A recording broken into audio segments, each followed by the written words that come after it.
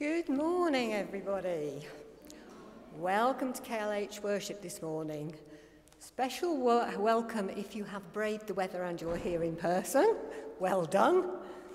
Welcome to you if you're watching on Facebook, and welcome if you're catching up with us later on YouTube. My usual apology, I am the non-tech. I am not going to read out all your greetings on Facebook.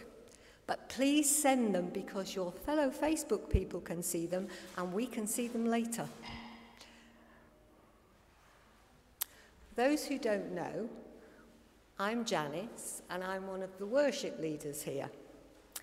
And today we're having what is known as a local arrangement, which means there wasn't a preacher available to come this morning.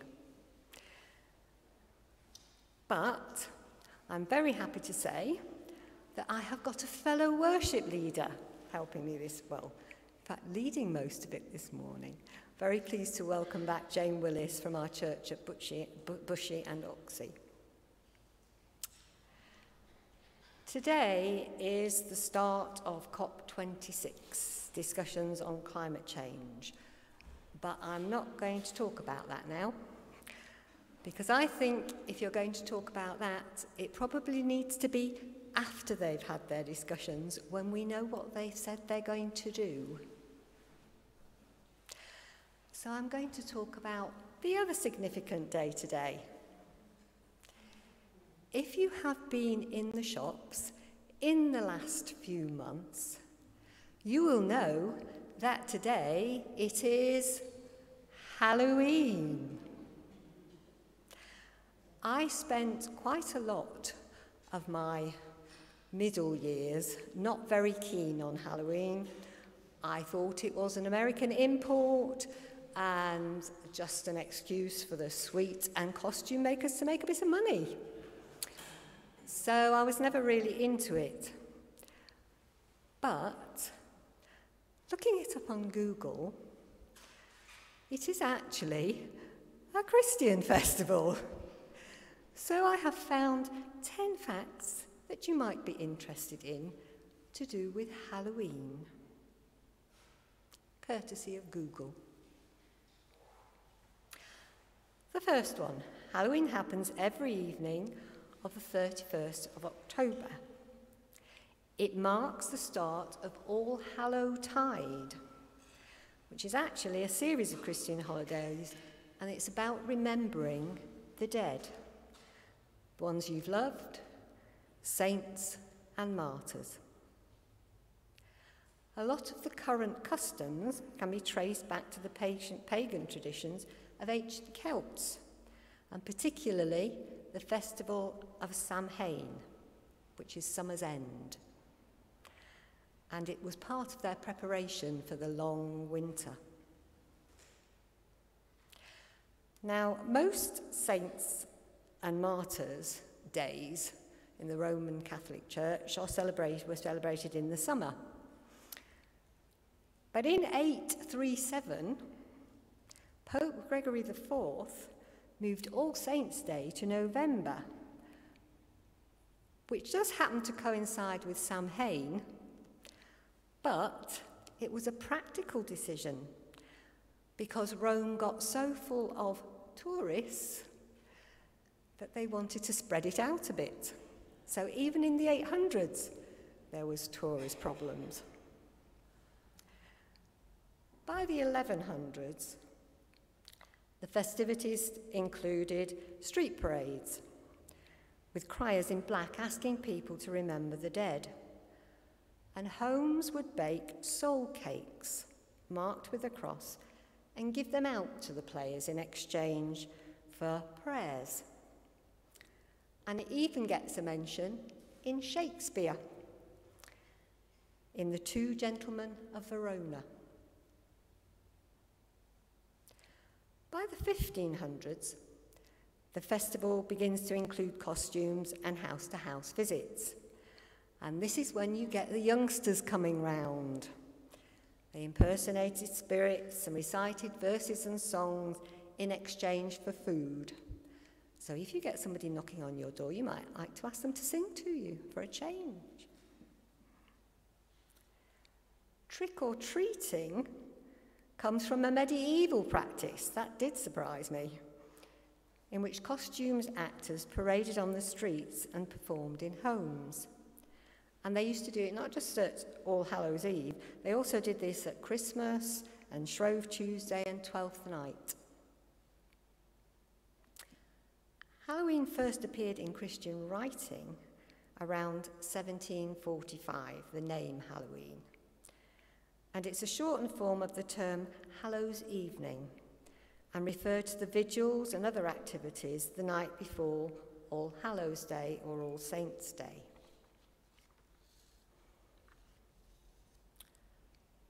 And so, although I thought it was a major American thing, and quite a lot of people I think probably do, it didn't actually really start in America until the 1800s.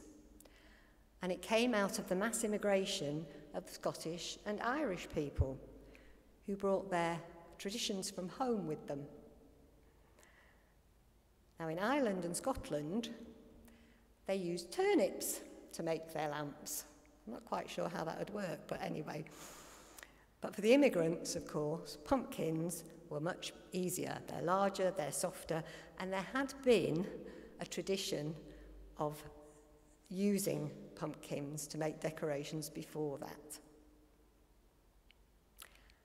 And my final fact isn't really anything to do with the church, but it just amused me. The first Halloween-themed attraction opened in 1915 in England. It was called the Orton and Spooner Ghost House, and it was a steam-powered carnival funhouse. And you can still see it, because it's part of the display at Hollycombe Steam Collection in Liphook.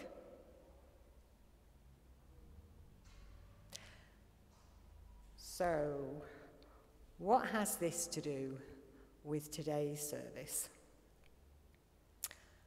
Halloween is about remembering those who have gone before. Those people who have shown us what it is to love God. And that is part of what we're thinking about today. One of the ways we show our love for God is to come together and worship. So I thought I would finish my bit of chat by inviting you to do that now and sing. So you might want to stay seated for this. We're going to sing from Singing the Faith 24, Come, Now is the Time to Worship. And after we've sung, Robin will play some music to lead us up to our 10:30 start.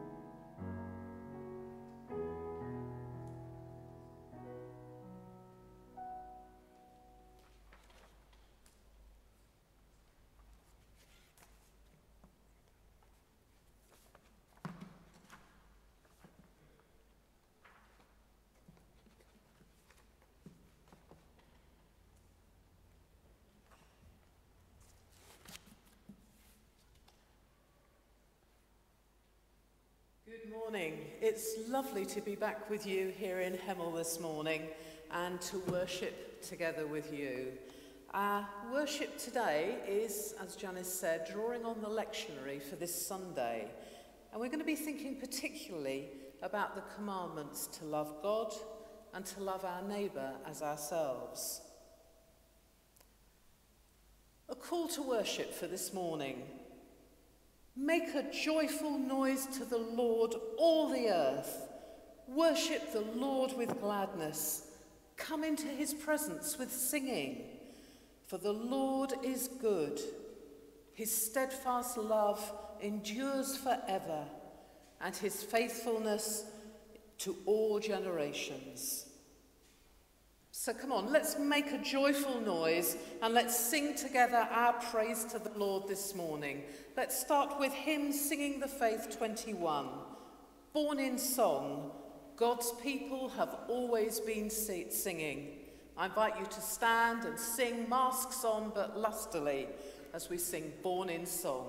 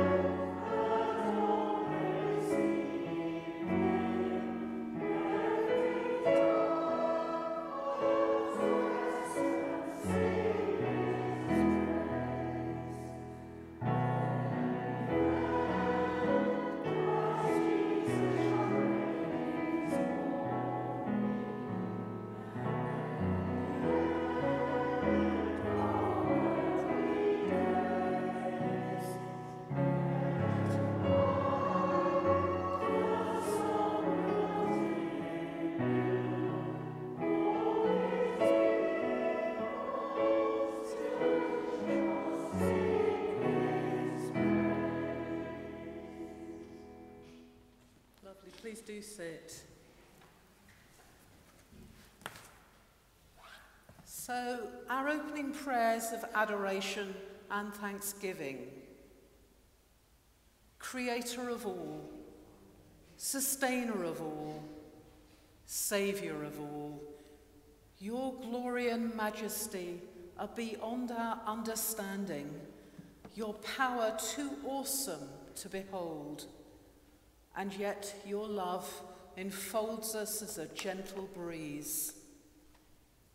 Saviour of all, sustainer of all, creator of all, we bless your holy name. This world is yours, planned in eternity, created in a moment of sheer exuberance, permeated with love, well made. This place is yours, in its simplicity, blue sky and countryside, pure creativity, painted with care, well made. This day is yours, pure generosity, given for moments of gentle reflection in the bustle of a day, well made. This moment is yours in entirety, a drop of time in an ocean of history, gifted with joy, well made. Amen. And a prayer of confession for today. Lord God, you have shown us such love and stretched out your arms to draw us into your embrace. Yet we so often fail to show that love within our lives or recognize its source. Forgive our short-sightedness for the times we've failed to see your love in the generosity of friend or stranger, the shoulder to cry on, the willing ear to listen, the word of encouragement, holding our hand for that extra mile. Forgive us for failing to notice how much you care for us. And here is good news for all who put their trust in Christ. Jesus says, your sins are forgiven. Amen. Thanks be to God. Now Janice is going to read our Old Testament reading for today, which comes from Deuteronomy.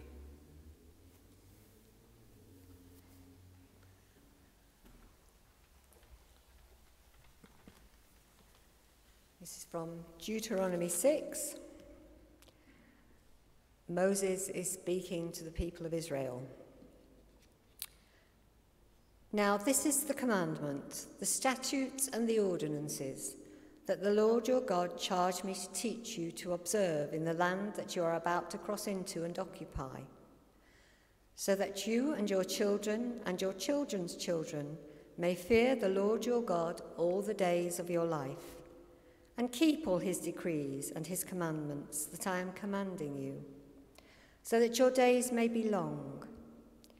Hear therefore, O Israel, and observe them diligently, so that it may go well with you, and so that you may multiply greatly in a land flowing with milk and honey, as the Lord, the God of your ancestors, has promised you. Hear, O Israel, the Lord is our God, the Lord alone. You shall love the Lord your God with all your heart and with all your soul and with all your might. Keep these words that I am commanding you today in your heart. Recite them to your children and talk about them when you are at home and when you are away, when you lie down and when you rise. Bind them as a sign on your hand. Fix them as an emblem on your forehead, and write them on the doorposts of your house and on your gates. Amen.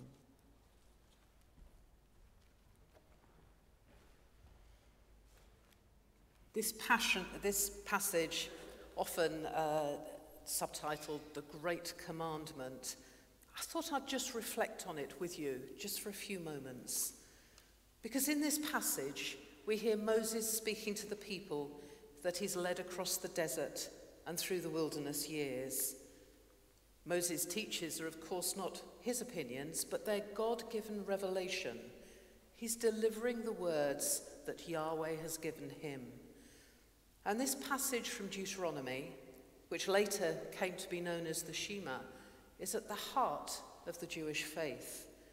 It's named after the first word in the verse, the Hebrew for hear, hear, O Israel. And it's as familiar to the average Jew as the Lord's Prayer is to the average Christian. So it's not surprising that when asked which commandment is the greatest, Jesus responded, as any faithful Jew would, by quoting the Shema. And we'll come back to Jesus' response in our gospel reading from Mark later today.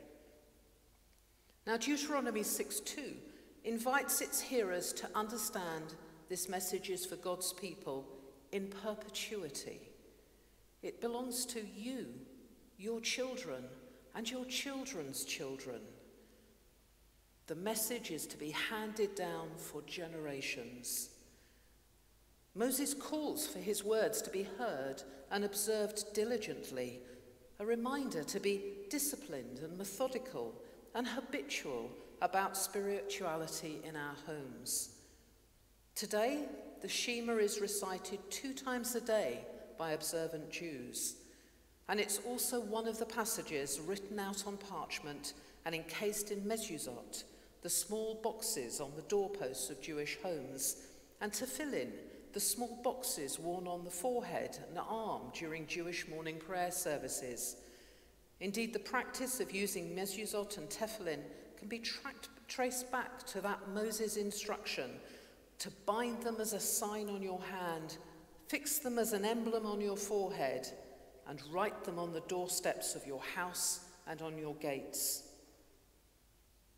So what message might we draw from this ancient passage as Christians living today? Perhaps in a very simple form, it's this. It's that we should love God and worship him alone. But how can we do this? With all our life, with all our heart and our soul and our might. And why? Well, because he alone is God, and because he first loved us. When should we do this? Well, now and always, forevermore. And where should we do it? Everywhere. We should always be reminded of these words and seek to perpetuate them forever. I think this love for God is not just an emotional response, but it's a love based on our deep conviction about who God is and what he has done for us, and what he expects from us in response. It's an active love. To love God with this single-minded, obedient allegiance is the heart of the message for us. Now, of course, John Wesley wrote about this, and what he said was, "Let your soul be filled with so entire a love for him that you may love nothing but for his sake." And he went on to pray, "O grant that nothing in my soul may dwell but thy pure love alone. O may thy love possess me whole, my joy, my treasure, and my crown.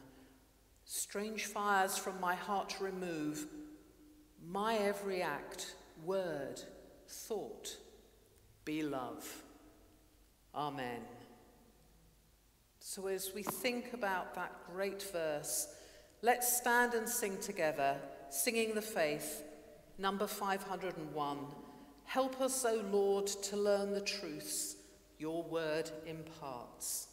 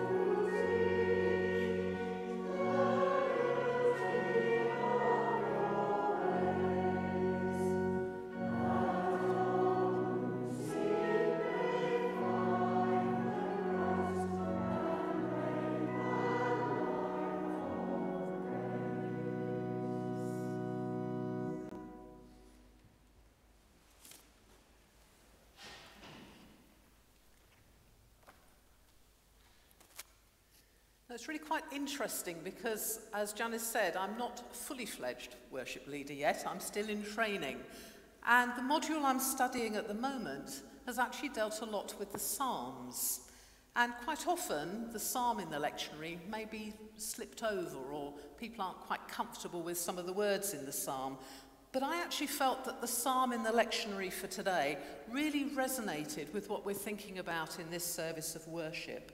So I invite you to stay seated, but perhaps join me in saying together Psalm 119, just the first 8 verses, because it talks about the law of the Lord. And the version I'm suggesting we read from, that I hope is the one displayed, is the one from the Good News Bible. So join me in saying together the wonderful prayerful psalm. Happy are those whose lives are faultless, who live according to the law of the Lord.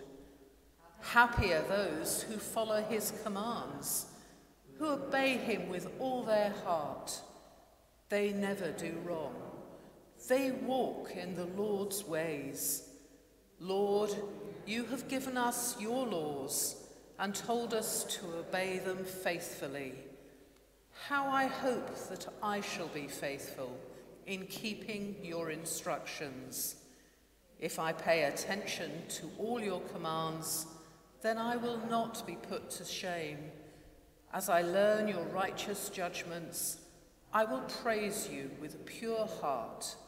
I will obey your laws. Never abandon me.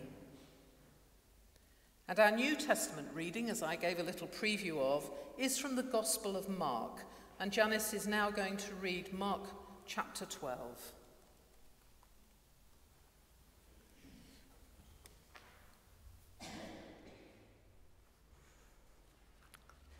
From Mark 12, starting at verse 28. One of the scribes came near and heard them disputing with one another. And seeing that he answered them well, he asked him, "Which commandment is the first of all?" Jesus answered, "The first is, 'Hear, O Israel, the Lord our God, the Lord is one. You shall love the Lord your God with all your heart and with all your soul and with all your mind and with all your strength. The second is this, you shall love your neighbour as yourself.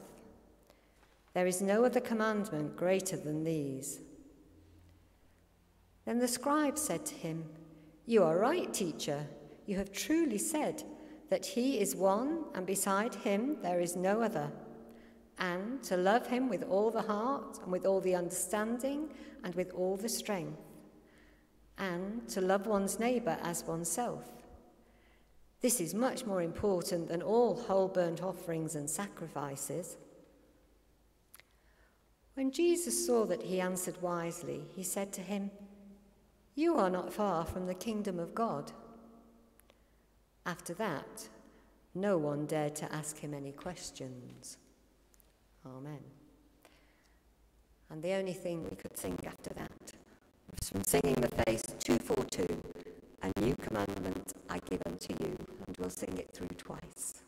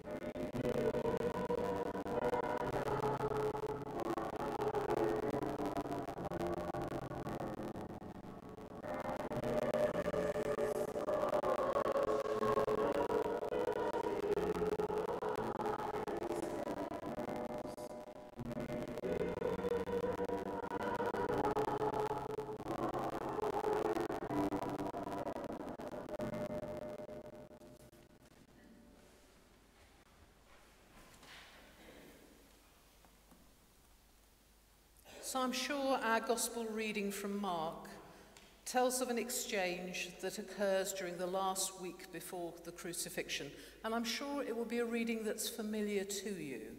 Jesus is spending time in the temple courtyard, teaching the people and debating with Jewish religious and civil leaders. The Pharisees and Sadducees had asked their questions, probably in order to try and catch Jesus out. But one scribe asked a question which seems to genuinely seek the truth. Which is the most important commandment? Now, religious Judaism in the first century had identified 613 individual commandments of the law, and much time was therefore spent grading them according to their importance.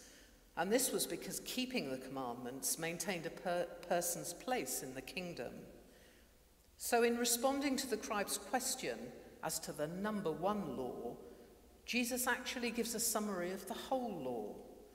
And the summary is based on the Deuteronomy reading that we heard earlier, and also from Leviticus, chapter 19, verse 18, which says, "You shall not take vengeance or bear a grudge against any of your people, but you shall love your neighbour as yourself." And perhaps it's first significant to note that these two most important commandments are all about love. They're not about rules, they're about love. They say, love God, love your neighbour. So when I reflected on this reading and how to prepare for today's service, it raised two questions for me. Now, a lot has been written about those passages, but two simple questions were raised for me. The first, so how do you love, or how do you show the love of God in your life? Of course, I went and looked at what others had written. It's good to copy people if they've got good thoughts. And I found a lot of their thoughts actually really helpful, so I thought I'd share some of them with you. Love of God is our total dedication and commitment to God. It has to be a conscious decision to love God and something that we need to practice. To love God with all our heart is a daily challenge. Remembering God not only when we're in trouble, which is when we often turn to him, but remembering him every day. Prayer of whatever kind helps to keep God before our mind. And reading the Bible is also key to loving God. For as we read the gospel, we're reminded of who God is and what he has done for us. Now, Jesus in the reading tells us that we must love God with all our hearts, our souls, our minds, our strength. Everything we are, everything we do, all of our Christian life is a response to the love of God. As it says in John, we love because he first loved us. The second question is, how do I love others as I love myself? Do I feel called to love myself just as I am? Or does it make us feel quite guilty when I try to do so, feeling I'm being rather selfish? We need to remember that Jesus seems to imply to the contrary. I won't be able to love others unless I love myself. The challenge in today's gospel reading is that to love your neighbour is to live out your faith in all the interactions, the conversations, even the arguments you have with others. That we do so in the knowledge that God is within all of us, and that in loving our neighbour, we love God. In Luke's Gospel, Jesus defines our neighbour by telling the story of the Good Samaritan. But I sometimes wonder how this might be relevant to nowadays. There's lots of examples. But I went to the West End a few Saturdays ago, and I went to see a musical called Come From Away. Now, I don't know if any of you have seen it. My apologies if you have. If you haven't, please do think about going or watching it. There's a film of it now, because it's a great musical. In brief, It's set in the wake of September the 11th attacks on the USA. And it tells the very true story of what happened when 38 large planes were ordered to land unexpectedly in the small town of Gander. Now, Gander, I had to look up, it's in the very far northeast of Newfoundland, Canada. It's a tiny speck on the map. But it's where, originally, there was a big airfield, because when all the planes used to hop across to America, they needed to refuel, and Gander was the first point of land where they could land and refuel. So it had a big airstrip. And suddenly, now a tiny township with very few plane movements coming in, but this tiny township of just a few thousand people in the middle of nowhere had to cope with over 7,000 passengers coming off these massive planes. And these people who landed had no idea where they were and no idea what had happened in New York. So the stranded passengers were from different countries, they spoke different languages, they came from different cultures, they were scared, they were confused, and they had to immediately be housed and fed by the people of this tiny township and a few neighbouring towns.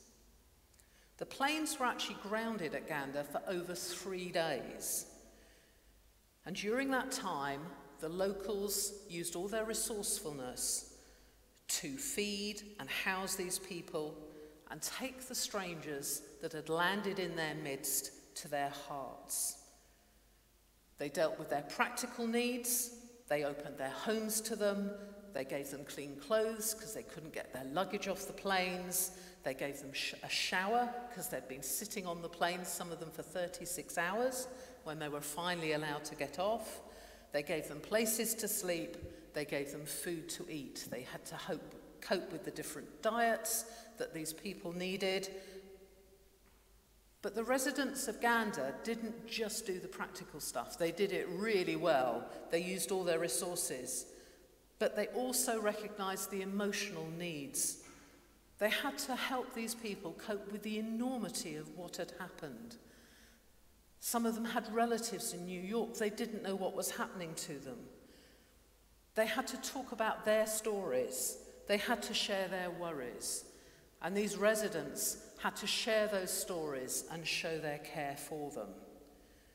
Now, initially, this small community in Gander had suspicions and fears about some of the strangers. They knew what had happened and who had caused it, and these were foreigners who had landed amongst them. But in that short space of time, suspicions and fears were overcome. And actually strong bonds were formed between the two communities. And those bonds lasted years beyond the few days of their shared existence. Now, it's a wonderful show, it's uplifting, it's got great sort of Irish-themed music. But what you know all the time, what you're watching, is stories of people that really existed, of events that really happened. And actually, it's so uplifting that in the midst of that terror and devastating event, we see this uplifting reminder of the capacity for human kindness, even in the darkest of times, the triumph of humanity over hate. And it exemplifies really what love for others, what love for your neighbour, whoever they may be, what it really looks like. So just to come back to my second question, Jesus said that we should love God and love others as ourselves. So how can I do this? How can we do this? Well, so often happens, John Wesley helps provide the answer for us. He gives a wonderful description of how one might obey these great commandments. He says, do all the good you can, by all the means you can, in all the ways you can, in all the places you can, at all the times you can, to all the people you can, as long as ever you can. Powerful words. So let us show love in action through our actions and our interactions with God and with others, today and every day. Amen.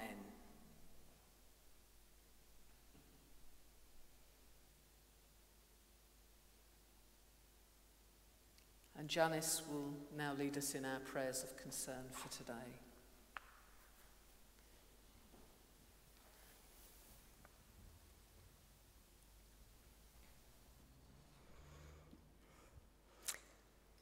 People often think that this part of our prayer time is when we ask God for things, or when we tell him what he wants him to do about things, something or someone or some situation. Jane asked the question, how can we show our love for God? One way you show you care for someone is by listening to them when they try to speak to you. So at the end of each section of our prayers now, there'll be a short quiet time when you can give God the opportunity to speak to you.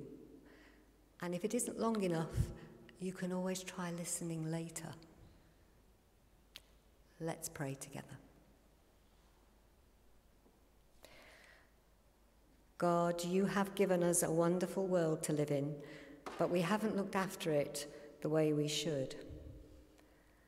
As those in power meet in Glasgow for the UN Climate Change Conference this week, we pray that they will find workable solutions and put them into practice so that our children will still have a wonderful world to live in. I can't fix the problems of climate change, but I can do things to help. Recycle, cut my food waste, buy less single-use plastic. I'm listening, Lord. What can I do to protect your world and show I love you?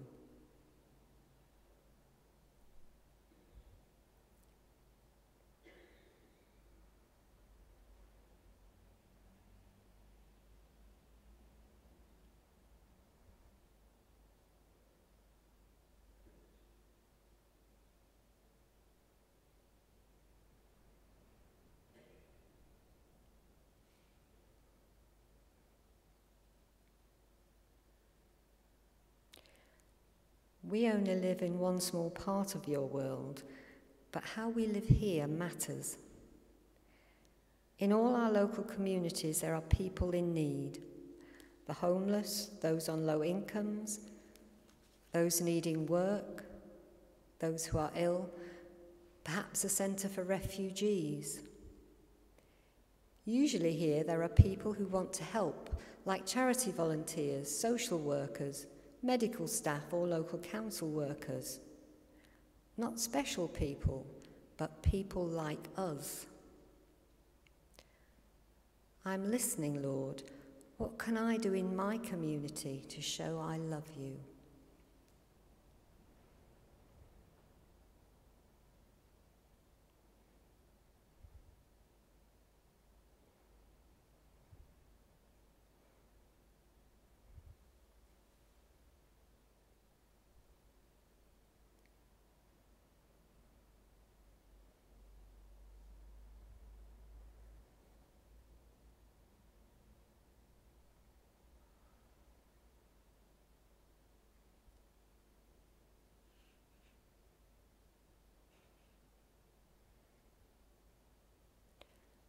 Our church communities seek to show your love to all who come to them.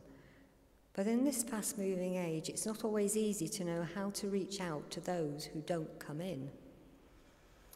We pray that your Spirit will guide our ministers and leaders as we move forward after COVID. But we know we also need to be part of that move. I'm listening, Lord. What can I do in my church community to show I love you?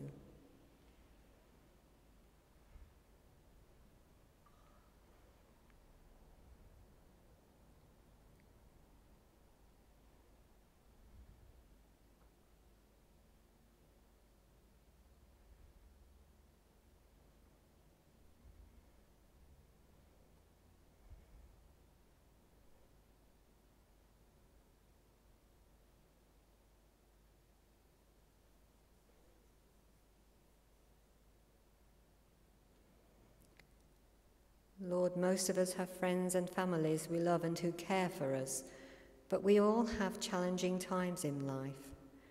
So we pray now for those we know who are ill, lonely, distressed, or mourning today, that they may know your peace and find relief.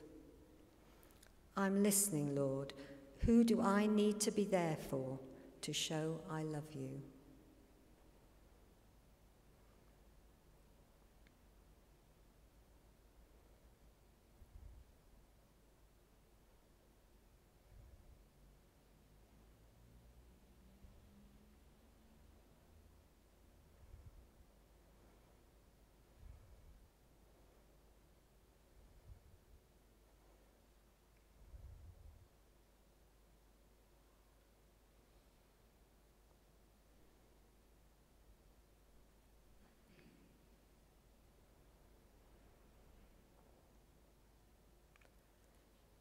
Lord, it isn't always easy to follow you.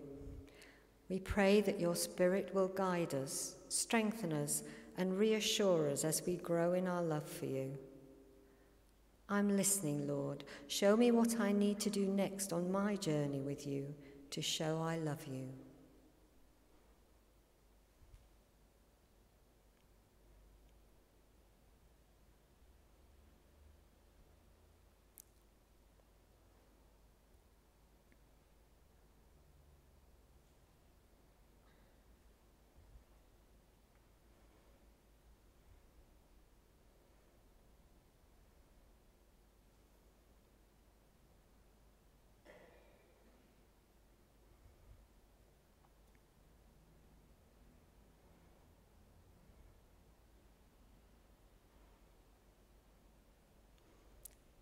God does not ask us to make this journey with him on our own. So as fellow travellers, let's pray together as Jesus taught us. Our Father, who art in heaven, hallowed be thy name. Thy kingdom come, thy will be done on earth as it is in heaven. Give us this day our daily bread, and forgive us our trespasses, as we forgive those who trespass against us. And lead us not into temptation, but deliver us from evil. For thine is the kingdom, the power and the glory, forever and ever. Amen. And we continue in that sort of vein as we sing our next hymn. From Singing the Faith 249, Jésus, fill us with your love.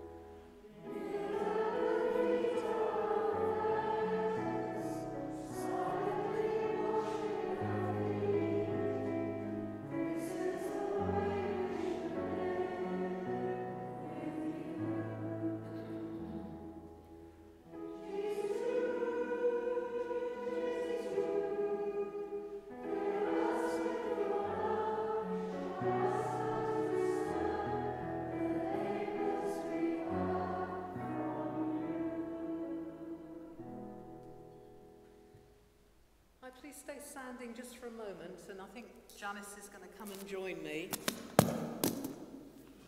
And I knew that was going to happen at some point.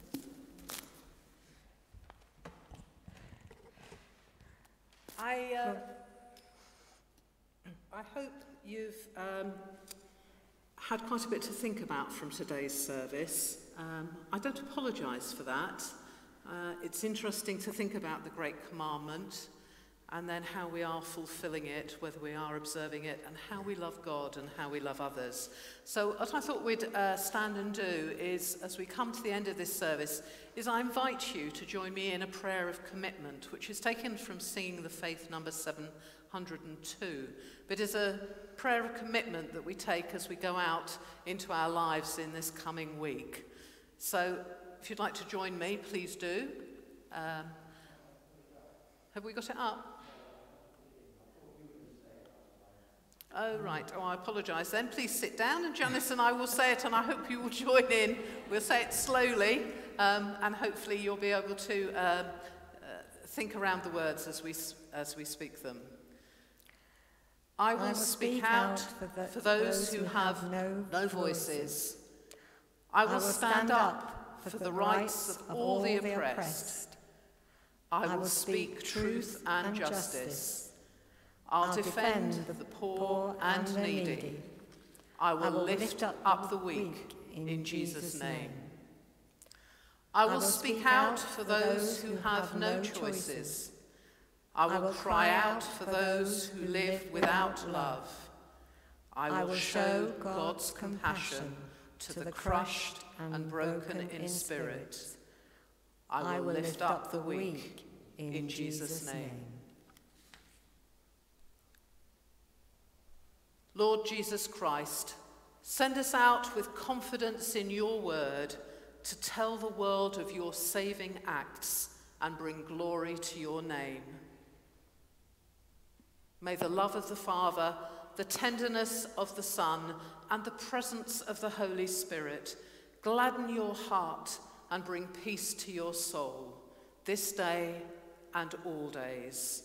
Amen. Let's conclude by reaching out to others, to our neighbours here and those online, and say the grace together. The grace of our Lord Jesus Christ, the love of God, and the fellowship of the Holy Spirit be with us all evermore. Amen.